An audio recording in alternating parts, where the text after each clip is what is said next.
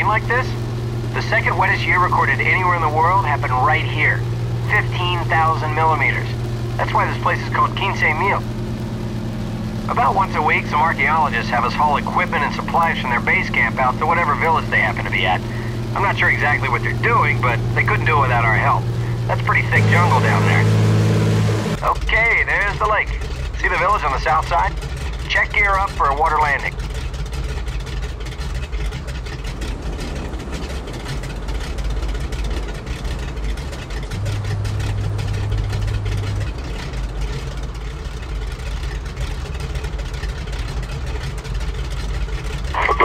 I've never seen these folks so excited.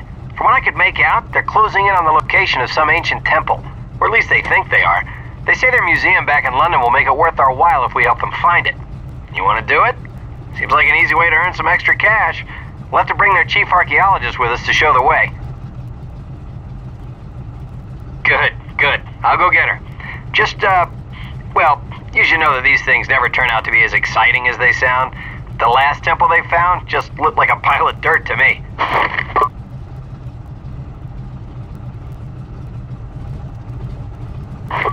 Okay, here we are. Put on your headset so we can all talk to each other. Hello? Testing. Oh, this is great! For the past month or so, we've been conducting an ethnographic study in this village, and our interviews have finally revealed information about the legend of the Temple of the Anaconda, and now we're going to find it. So, where exactly is this place? Well, if our deductions are correct, and I'm pretty sure they are, we've narrowed the probable location down to an area about 11 miles southwest of here. Well, you know, I do try to avoid bringing theoretical preconceptions to my work, but in this case, it's paid off. The inhabitants of this region have long spoken about ancients who worshipped the anaconda, one of the largest snakes in the world. Well, you heard the lady. The probable location is 11 miles to the southwest.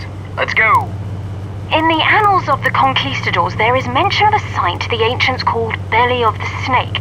Now, my theory has long been that it's a metaphor for the midsection of a winding lake. And a few days ago, an elder in the village confided to me that he has faint childhood memories of snake-like statues lining a river. I showed him a map, and he pointed to a long, narrow lake not far from here, and that's where we're headed. So we're looking for giant snake statues. Yes.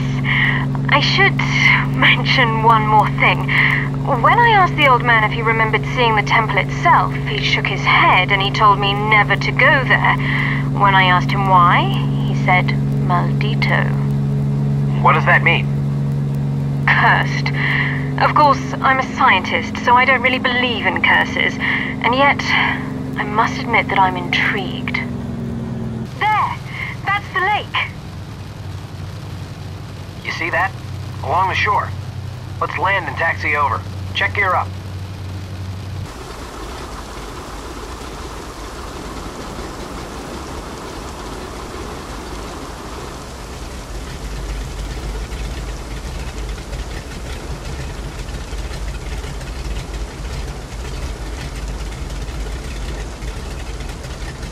My word!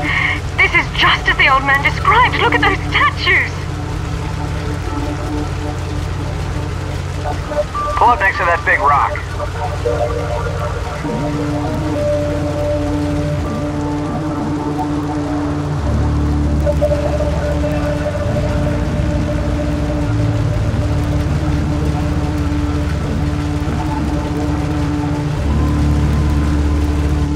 Wow! I'm stunned, just stunned. It's more magnificent than I could ever have imagined. You two stay here with the plane. I'm going to go search the foliage above the riverbank. The temple itself has got to be very close. I can come with you. This is no place for... No. I appreciate the offer. I need to experience this alone. I'll be back shortly. Well, okay. We'll be here. Yell if you need anything.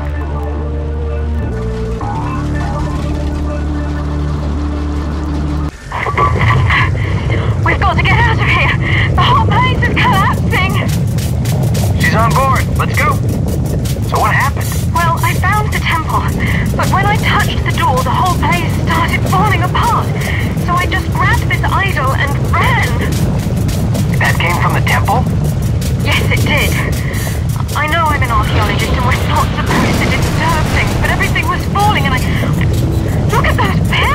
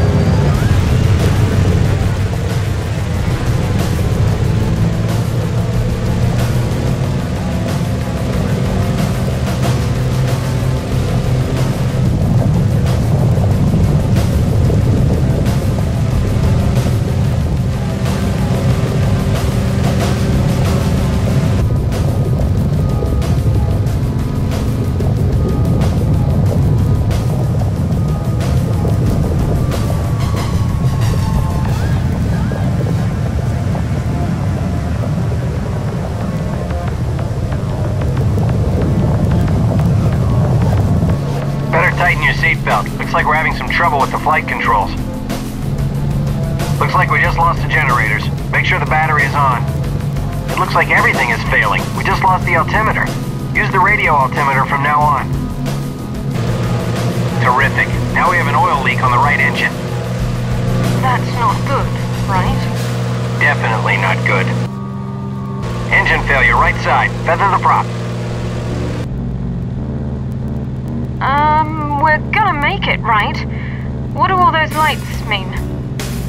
Not to be rude, but we sort of have our hands full at the moment. Can you hold the questions until we're on the ground? Sure. Sorry. There's smoke coming out of the left engine? Engine fire, left side. The suppression system hasn't worked for years, so let's hope the fire doesn't reach the fuel tanks. Kill the mixture and feather the prop.